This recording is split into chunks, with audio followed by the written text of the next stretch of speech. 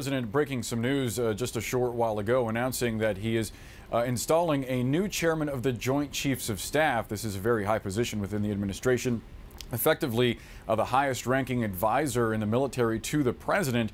We reported that this was coming yesterday, and here it is, the tweet. President writing, quote, "I am pleased to announce my nomination of four-star General Mark Milley, Chiefs of Staff of the United States Army, as the chairman of the Joint Chiefs of Staff, replacing General Joe Dunford, who will be retiring." The president going on to say that he's thankful for both of their service, and adding that as of yet, no date of transition has been determined, so they're still figuring out that. Trump said the date of transition. Marine Corps General Joseph Dunford, who took on the role in 2015, is expected to serve out his term, which expires later next year. The chairman is the highest-ranking military officer in the country and serves as the principal military advisor to the president.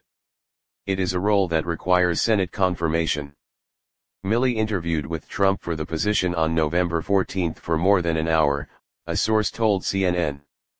"He's a great gentleman, he's a great patriot, he's a great soldier. And I look forward to that," Trump told reporters later Saturday, praising Milley after announcing his nomination.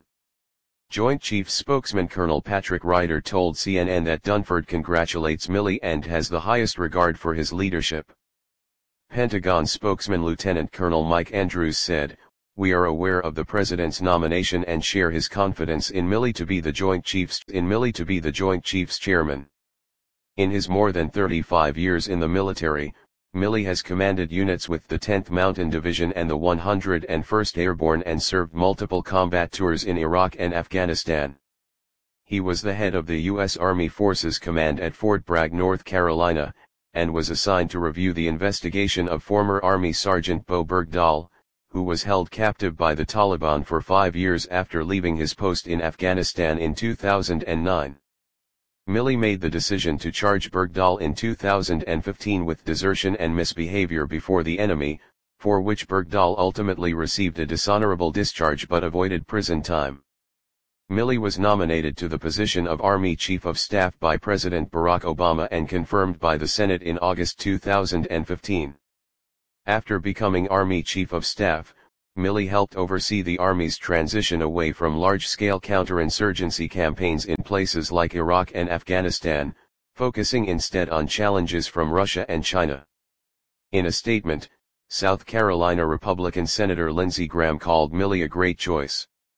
"He's a battle-tested commander and Pentagon reformer who will be a worthy successor to General Dunford," said Graham, who sits on the Armed Services Committee.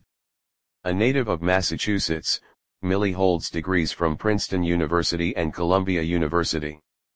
If confirmed, Milley will be the first chairman of the Joint Chiefs of Staff to serve a single 4-year term, a new policy made law in 2017.